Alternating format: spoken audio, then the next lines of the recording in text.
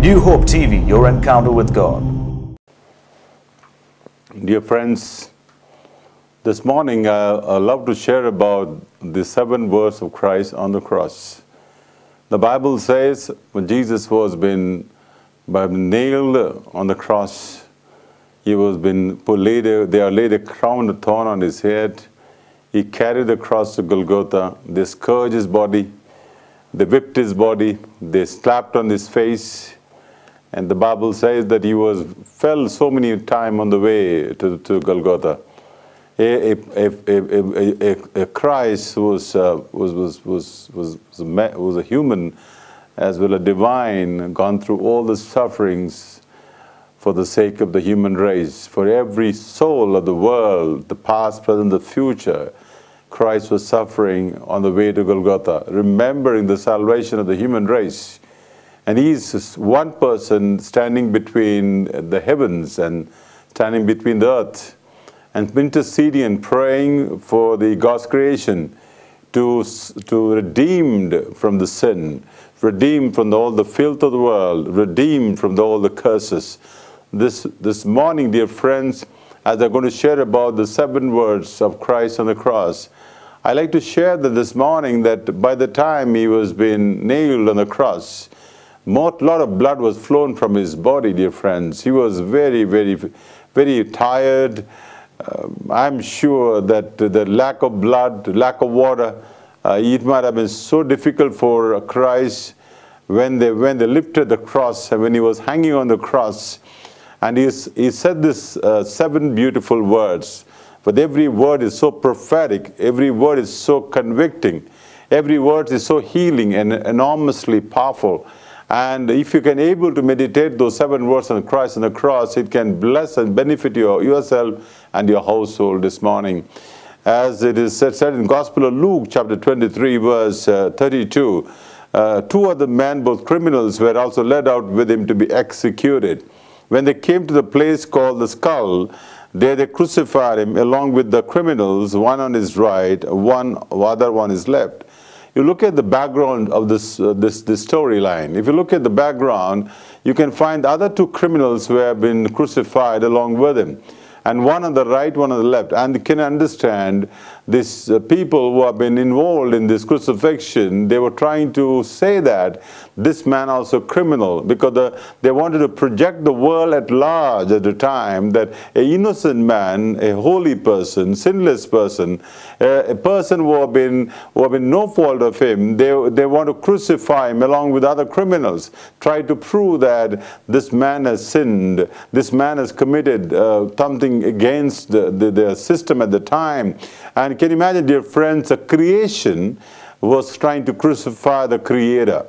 This is something like you know, when a home situation, when the children try to crucify their parents, that's one of the worst thing ever happened in the family. Here the situation much more than that. Here the Creator of the heavens and earth, the Creator created everything, allowed by the creation to be crucified him for the sake of the salvation of the creation. And the Bible says, Jesus said, "Father, forgive them, for they do not know what they do." Doing. Now, Jesus is speaking the first word with the forgiveness. Jesus said, "Father, forgive them."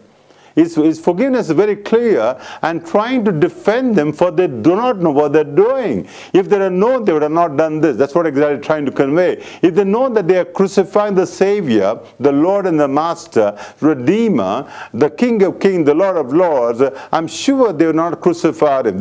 That's what he's trying to tell the Heavenly Father. Even today, when Jesus is sitting on the throne, he must be saying the same thing today to each one of us. If you would have known, all of us this morning, that we are crucifying Jesus Christ by our activity, by our action, by our thought, by our speech, by our intellect, if you would have known very clearly that every moment of our life we are crucifying Christ on the cross, I'm sure you would have not done what we are doing right now. Jesus is trying to convey this thing on the cross. Many of us this morning who listen to us today, with our own action, with our languages, with our thought and speech and action, we crucify Christ every day. We trying to nail him on the cross. We're trying to betray him on the cross. Like how Peter denied him 3 times. disciples and Judas betrayed him. Most of us this morning, listeners of the teaching today, we are playing this role of betrayal, denial, crucifying Christ by our all action today. And Christ is saying one word to the Heavenly Father, Father, forgive them, they do not know what they're doing. He is trying to intercede for us. He's trying to defend us. He's become the advocate at the same time, replacing us as a sacrifice. He's saying, I want to sacrifice my life for these people. Please accept my sacrifice on the cross and forgive them. And Jesus was, and they divided up his clothes, and by casting the Lord, then the people stood watching, and the rulers were sneered at him. They said, he saved others, let him save himself, if he is the Christ of God, the chosen one. They are mocking at the Lord Jesus Christ. The world is mocking today what Christ done on the cross right now. So many billions of souls all over the world today mocking at the Christ, saying the shameful thing because they could not understand what Christ done on the cross. Even today, people are mocking at him. People in authority, powerful people, they mock at Jesus even right now, all over the world. I'm sure Jesus must be telling the Heavenly Father, Father, forgive those people. They don't know what they're doing. Dear friends, on the cross, Christ is pouring out his forgiveness to the world. All over the world today, Christ is saying, I am forgiven you. I have blessed you. I want to tell the Heavenly Father, forgive them. So they will come to me and they experience the eternal life. Then the Bible says, but the other criminal rebuked him. Don't you fear God, he said, since you are under the same sentence. In the Gospel of Luke chapter 23 verse 40, the communication goes between the criminal on the cross and the Christ. Can you imagine this Christ with a great difficulty? His hands are nailed, the feet are nailed, crown of thorn on his head, all over the body there is a wounds, the body is scarred, the blood is flowing, and he is listening to a precious conversation of a sinner on the cross. The Bible says, but the other criminal rebuked him. Don't you fear God, he said, since you are under the same sentence, we are punished justly, we are getting what our deed deserve, but this man had done nothing wrong. Dear friends, this must be the statement for all of us this morning. We deserve to be punished because of our sin. But this person called Christ done nothing wrong. And then he said, Jesus, remember me when you come into your kingdom. The Christ listening to the conversation of the criminal, and the criminal telling him, Jesus, remember me when you come into your kingdom. The Holy Spirit of God might have prompted this sinner on the cross. The repentance might have flown to the sinner. The Holy Spirit of God prompting him to say something which is amazing. I think we need to say this word every day in our life. So, Jesus, remember me when you come into your kingdom. Jesus, he's telling Jesus, I know you belongs a kingdom which is everlasting, but remember me when you enter your kingdom. Jesus answered him, I tell you the truth, today you will be with me in paradise. Christ is promising today. Christ is not telling tomorrow you'll be in paradise. Christ is telling that today as you remembered your sin, as you ask forgiveness from God, as you repent for your sin, as you reconcile with God, Jesus is telling all of us, today you will be with me in paradise. It is a very powerful statement.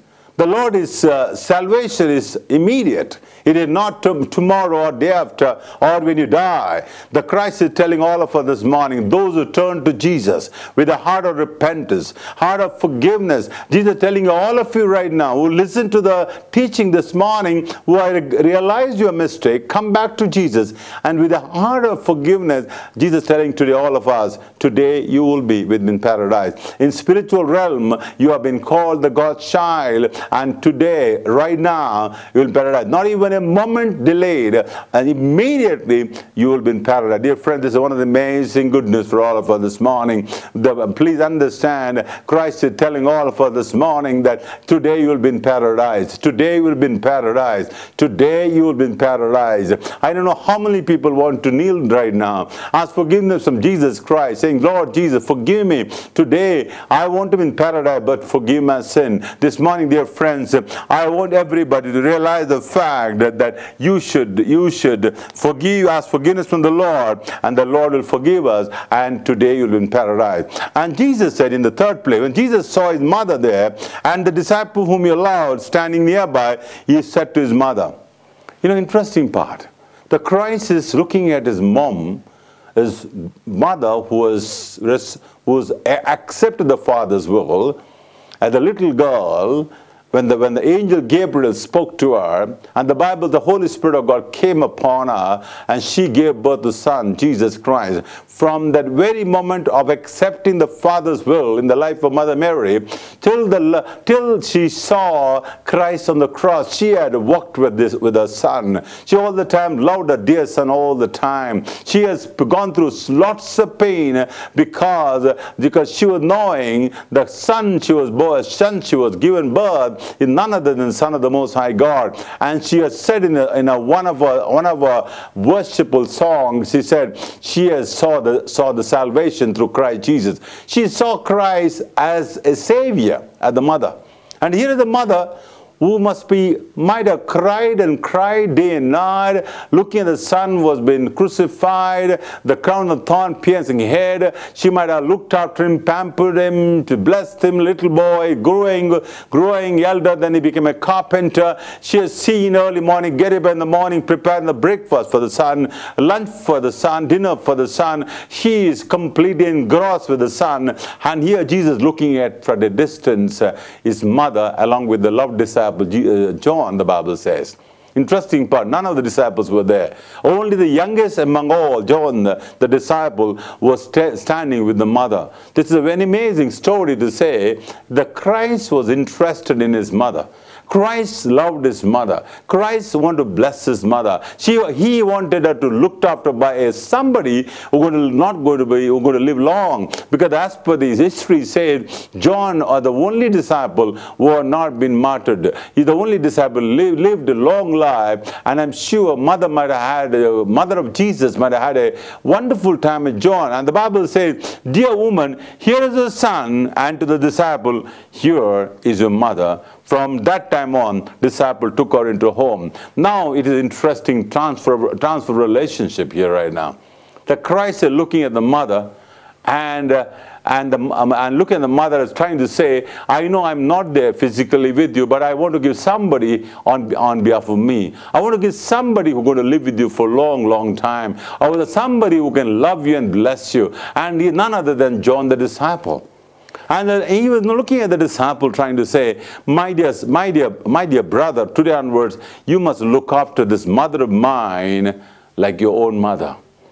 As dear friends, many years ago, I remember when I was at home, and my mother once day called me, and when I was staying with the brother's place, she called me and said to my sister-in-law, and looked at my sister-in-law. She said, you must look after my son like your own son. And she looked at me and said, you must look after the sister-in-law like your own mother. Now I understand what is the gravity which I went through at the time. This morning, dear friends, please understand, Jesus is telling John the disciple, you are the one who deserve to look after my mother. It's an amazing statement, testimony for John to realize that Christ is so much responsibility to give to John, but knowing well, he's the one who's going to look after his mother. Dear friend, this morning, I understand, do you want to be like John the disciple right now? Many of us today love Mother Mary, but God, Lord, I'm asking you a challenging question this morning. Do you want to be like John, who looked after Christ's mother so well? Do you want to be like John, who has really fulfilled the instruction of his Savior Jesus Christ this morning? And the Bible says very clearly, Christ was so much conscious about his relationship with his mother, because he wanted his mother to live a peaceful life, dear friends, this morning. Then the Bible says in Gospel of Mark, the Bible says, at the sixth hour, darkness came over the whole land until the ninth hour. Gospel of Luke chapter 15 verse 33. At the sixth hour, darkness came over the whole land until the ninth hour. At the ninth hour, Jesus cried out in a loud voice, Eloi, Eloi, lama sabachthani, which means, my God, why you forsaken me? Now here is the Savior, Jesus Christ. He's on the cross right now. He's having all types of pain and suffering. But above all, the biggest pain that Christ took all the sin of the whole human race. He took all the sin of the human race on himself. He became the curse, the Bible says. He took all the sin, whatever the sin which you committed from the time you came to the world till today, until you die, Christ took every sin on himself. Today, dear friend, this morning, realize if you are a rapist, he took that sin. If you are a man who committed adultery, he took the sin. If you are a murderer, he took your sin. If you are a man who have been living under all types of filth of the world, took all your sin this morning. Please transfer all your sin to the cross of Jesus this morning. That's the reason when the Heavenly Father, sitting on the throne, he could not see his Son. And when the Christ wanted to look at the Father in heaven, the Bible says he could not see the Father there, because the Son was full of sin. He became full of darkness, and the light could not see darkness. He took all the darkness of the world on himself, dear friends, and he's saying, Eloi, Eloi, lama sabachthani, which means, my God, why you forsaken me? He's telling the Father, he's telling the Father God. He is standing as a replacement, or you can say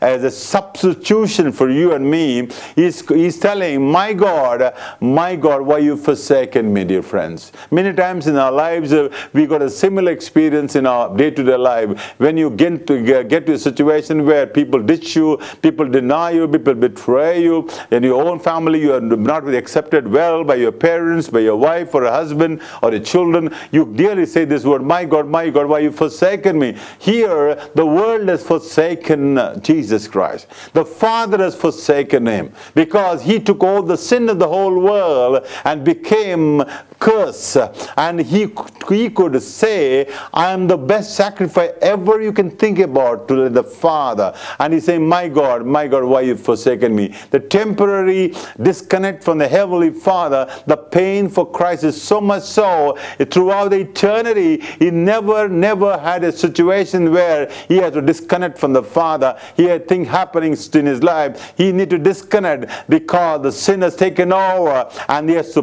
offer a sacrifice, an innocent sacrifice, a lamb to be slaughtered, the right sacrifice. The blood of Christ washed all our sin. Today, this very moment, dear ally, dear friend, whatever the sin which you committed in you and in your heart, with nobody may not be knowing, that Christ knows his sin, confess his sin this morning, and say, Jesus, forgive my sin. And the Lord, in his own way, will go to forgive you this morning, dear friends. In the Gospel of John, chapter 19, verse 28, later knowing all that he was completed, so that scriptures would be fulfilled, Jesus said, I am thirsty. As jar of wine vinegar were there, so they soaked a sponge in it, put the sponge on the stalk of the hyssop plant, lifted to Jesus' lips. The Bible says very clearly, he said those words, I am thirsty. You were thirsting physically, no doubt, but more than that, a thirsting for the souls. He is craving for the souls of the whole human race. He craved, he remembered your name and my name on the cross, dear friends, 2,000 years ago. He was in eternity, he remembered us. He thirsting for the soul of everybody, because his only work to come to the earth, the Father sent his only one Son, whosoever believes in him shall not perish, but eternal life. Christ is thirsting for the soul this morning, and he's trying to tell all of us this morning, please come back to me. I'm thirsting for the soul. Come and hug me and embrace me. You return to me like a prodigal son coming back to the Father. You, all of us this morning, prodigal sons and daughters, come back to Jesus, because Christ is calling out. He said, I'm thirsty. And the Bible says, and when he had received the drink, Jesus said, it is finished. The Bible says, after all this thing is completed, the work which is given by the Heavenly Father. What amazing statement. It is finished. It is finished. You don't need to do more anything. Believe what Christ done on the cross. I and you not to do anything more, accepting in faith what Christ done on the cross. For every situation you are going through in problem, Christ has finished that work on the cross. You got a physical problem, Christ has healed us. Emotional problem, Christ healed emotion. If you got a psychological problem, Christ healed our psychological thoughts. If you got a financial problem, Christ has blessed us. If you got an intellectual problem, Christ has blessed us. This morning, it is finished. Dear friend, this morning, thank God, celebrate this morning, saying, Lord, you have finished the work for me. I don't need to do anything more than what is required right now. You have finished the work on the cross. Christ has finished the work for your family, for your business, for your profession. Just believe what the Christ done on the cross. You find the prosperity is flowing in your life this morning because the Christ has finished. You done a fantastic work because Romans says you are more than a conqueror through Christ, Jesus Christ this morning. Dear friends, Christ has finished for all of us what the work has given for the Heavenly Father for him. He was amazingly blessed today to tell you this morning, Christ has finished the work on the cross. The last word from Gospel of Luke this morning, I just take this portion, to understand the last word, what it said. It was now about 6th hour. Darkness came over the whole land until 9th hour. First sun stopped shining, and the curtain of the tempter was torn in two. And the curtain of the temple was torn in two. Jesus called out with a loud voice, Father, into your hands I commit my spirit. When he said this, he breathed his last. Father, into your hands I commit my spirit. He's finished the work. Father, Heavenly Father, into your hands I commit my spirit. Jesus, the last word, Father, into your hands I commit my spirit. He's handing over himself to the Heavenly Father. After completing the race, he finished the race, dear friends. He finished the race for you and me and went into the heavenly realm at the first offering, the Bible says, and he's waiting for us to come back to heaven right now. He's finished the work for us. He's completed the work for us. He's waiting in the heavens to join him for eternity. Dear friend, this morning, Christ has completed the work for us this morning. And he said the Father, unto their hands I commit my spirit. When he said this, he breathed his last. To conclusion, dear friend, this morning, as you meditate the 7 words of Christ on the cross, every word will bless you and your spirit, your soul, and the body. Every word blesses your family members. Every word blesses your business and profession.